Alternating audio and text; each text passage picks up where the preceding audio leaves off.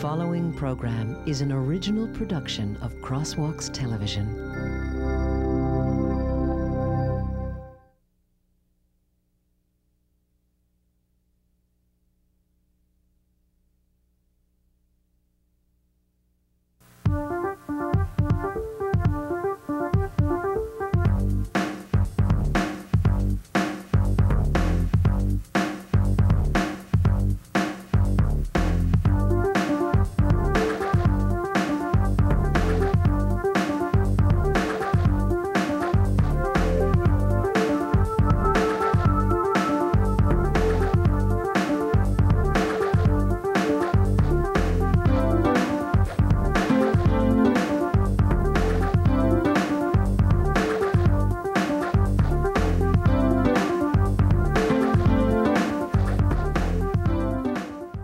Hi everyone, and welcome to On the Edge, a program with, by, and for young people in New York City.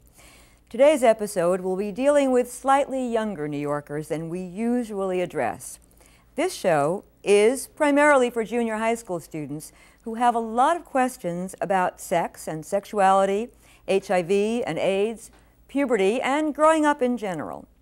We hope this program will answer some of your questions and perhaps raise some new ones.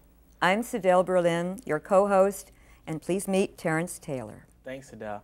We're here today to help sort through some of these issues. I remember when I was in junior high, and I was confused about myself and about girls. Well, maybe I still am. And we certainly weren't taught much about HIV and AIDS, and even today, with all the sophisticated talk about birth control and condoms and sexually transmitted diseases, I bet kids still suffer from the same confusion and embarrassment. So we heard some of these questions from 6th and 7th graders at a recent visit to Manhattan Country School. When does puberty start? I'd like to know what the youngest age is to have safe sex. Hi, I'd like to know what's S&M. When should you start going to a gynecologist? What exactly does a gynecologist do? I'd like to know what a wet dream is. Are condoms fully effective in water? Can I have AIDS before I get HIV? What does AIDS stand for? What are the symptoms of herpes? Are 2 condoms better than 1? What does PMS stand for? What do you do if you're worried about STDs but you want to have a kid? If a woman is pregnant and she has AIDS, does that mean her child will have AIDS? Are there like tampons for men? Yeah. Can I have a baby if I don't have my period? How can you tell if you have AIDS? What does HIV stand for? What's my period made up of? Can I have an orgasm without having sex? What's an orgasm? What are crabs? Okay, how do gay women have sex? What other things are there besides having sex? Woo, okay, some real good questions. Now, after hearing those questions, we decided to let those concerns shape the show. So we invited the kids from Manhattan Country to join others in our studio audience to make sure that their questions were answered. Right. So first, let's clear up some of the confusion about HIV and AIDS. Does anyone here know the difference between HIV and AIDS? The disease before you get right. AIDS. Absolutely. When you're HIV positive, you might catch AIDS. Okay. So what determines that you're going to get AIDS if you're HIV positive? Who knows? Because that's the hard part, I think, for people. Anybody know the answer to that? Anybody want to take a try at it? Yes. You know? No. No, you don't know. Okay. These days, if you become infected with HIV, and the ways you become infected with HIV are what? Who knows? Sex. Okay, sex. Just sex or what? What kind of sex? Blood. Well, let's start with the sex first, okay? What kind of sex?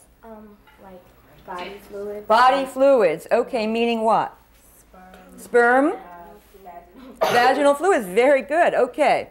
Sharing drug needles. Wait, let's stay with the sex first. Stay with the sex. We're not finished with the sex, but that was good. And that was good. All right, but is it just sex? I mean, what if you use a condom and you're very careful? Are you likely to get infected that way?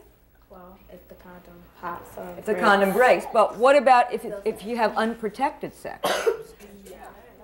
That's what's going to put you at risk, right? Most definitely. And I want to get back to your point about sharing drug needles. That is one. So far, that's what, 2? 2. And you said something about blood transfusion? Yeah. Okay, what do you want to say about that? Nothing, I just said, okay. Well, the blood transfusion is kind of tricky because, a long time ago, they didn't used to test the blood for HIV or the AIDS virus, but now in the age of the 90s, they test the blood and screen the blood. So if you know someone who's had a blood transfusion before 1985, they may be at risk. But now, in this day and age, it's very, very unlikely that someone can catch it through a blood transfusion. So that's 3. Okay. And 2 more ways that you can catch HIV. Yeah? Well, I guess if someone has a cut or something, sharing blood. Well, yeah, if it's blood to blood, but that's pretty unlikely, even though the possibility exists. So it's not a good idea to do something like blood brothers or blood sisters, which means that you're going to mix the blood up. But is there any other way? What about from a mom, because you asked that question, what about, can a mom give her unborn baby or her newborn baby HIV? Well, sometimes it's a 50-50 chance, so I don't know, maybe that could have something to do with the blood when she's giving birth. Or what's going on. It has something to do with what happens when you give birth. That's true. So some babies are infected and some are not. And one more that's way 4. Has to do also with the baby.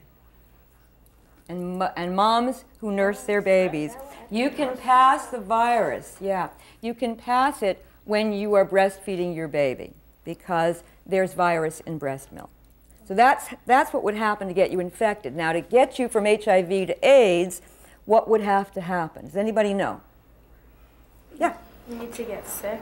You need to get sick? This is true, right. You need to get certain infections. Does anybody know what kind of infections? Certain kinds of pneumonia, things like that? They're different stages, as you go along.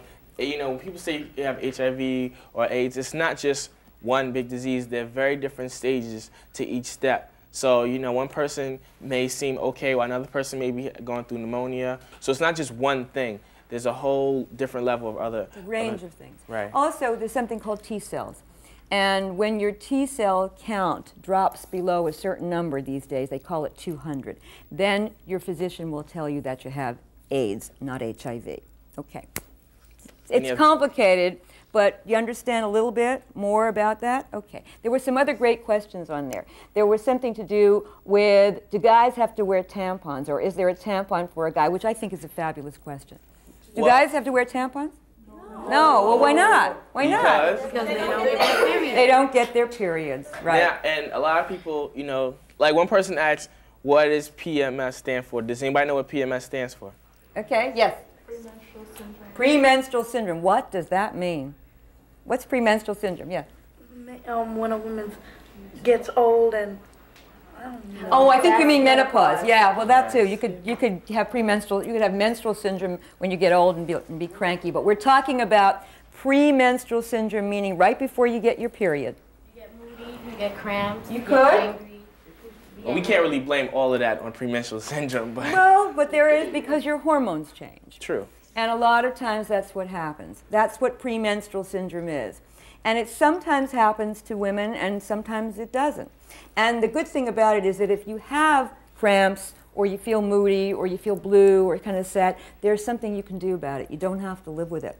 Because you can ask your physician or your care provider, and there's lots of new, they're not drugs exactly, but they'll help you get over some of that. So if anybody in here or any of your friends or your moms have premenstrual syndrome, you can tell them that they don't have to suffer with it. So it was a real good question to ask. There were some other ones. Do you remember any other questions that were asked? What were some of the other ones? There were HIV questions, there were puberty questions about growing up, there were questions about what? Condoms. Condoms, okay. Are 2 condoms better than 1? Somebody asked that question, which is actually a fabulous question. Who knows the answer to that? No, because like the friction of the 2 condoms will make them break easier. Fabulous. Did you all hear that? That's the friction will make them break more easily, so it's a no-no, right? Yeah, it's a big no-no.